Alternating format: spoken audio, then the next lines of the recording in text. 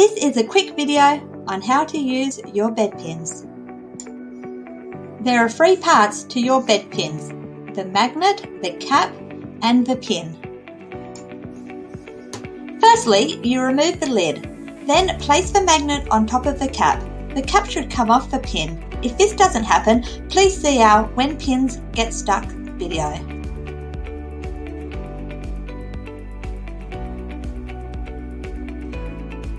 To use your pins, you simply pierce the pin through the quilt cover and the quilt, then put on the cap.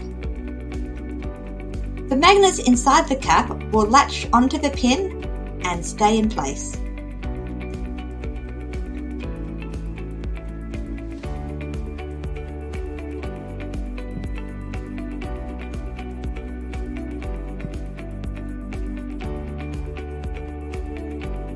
To remove the bed pins, you place the magnet on the cap and pull the cap off the pin.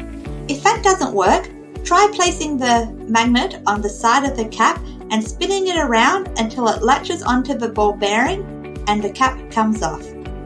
We hope you enjoy using your bed pins. For more information, please go to www.bedpins.com.au.